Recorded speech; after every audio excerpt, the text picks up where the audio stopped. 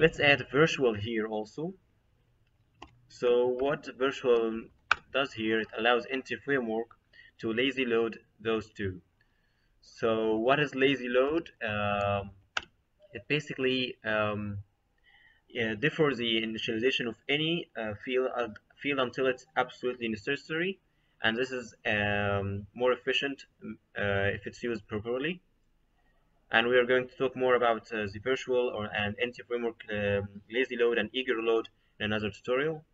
So now let's go ahead and drop our database because we have made some changes to our database here, validation rules. So let's put here 3 and build, and let's run it.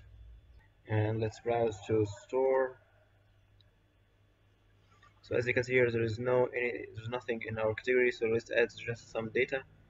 So go server explorer and show entities. Let's see tables. So here for our categories, let's just edit this one.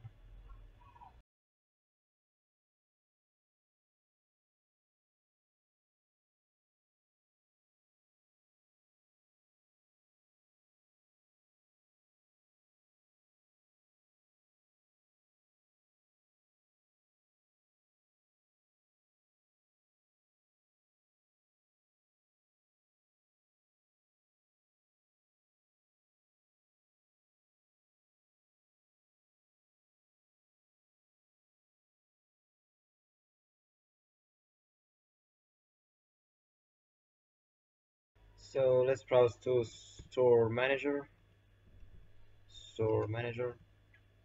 and if we go here into details, you can back to list. We created new here, and for price, if we like enter like 0, so here price must be between 0.1 and 100, and if we like didn't enter anything else, we have an item title is required for the title here. And if we enter like something like a number here, so the field price must be a number. As you can see, it's already fulfilled our validation rules. So if we here enter something reasonable, so let's see like a new lamp, and price to be 3, item like whatever, create, and it's created our new lamp here. So now anyone can enter to store manager and edit, delete, or show details of our store, and that's not good. So we want some specific people to be able to enter the store manager controller. But just to make it easier for us to navigate here, I'm going to add a store and store manager to our website. So go ahead and to our shared.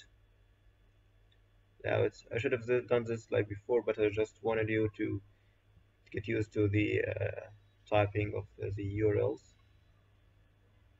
Let's just copy here, and for here let's make it store, and to enter the index page and call it store. So here this specifies the store controller, get into the index method, and show the link to be named store. So let's make another one for action for a store manager. So let's copy here and store. The name of the controller here we have store manager, and to enter the input here to be management. So let's go ahead and build or run this. Yeah, so edit store manager to be able to navigate easily. So now let's go ahead and add the authorization for our store manager here. So let's make the here, let's put a validation to be authorized, rules, users to be like Ali, for example, at Gmail. So let's build this, So only this user can get into the website for editing, deleting, or creating new things. So let's register a new user here. So for the email, make it ali at gmail.com. Password to be like is the FGH1. So let's save this for Ali and hello Ali at Gmail. So let's go into Store Manager. So as you can see here, we were able to enter the Store Manager controller. So we can edit, delete, show details of our items. But if we logged off and register a new user, let's say Ahmed at gmail.com, and here let's make like the same one. And if we try to enter, or I say, and if we try to enter Store Manager, it showed us here we have to log in. So we can't enter the Store Manager unless we are the user Ali also, only. So if we want to add Ahmed to also be able to enter the Store Manager here, we just add his email here to be ahmed at gmail.com and just build this one. And if we browse into Store Manager,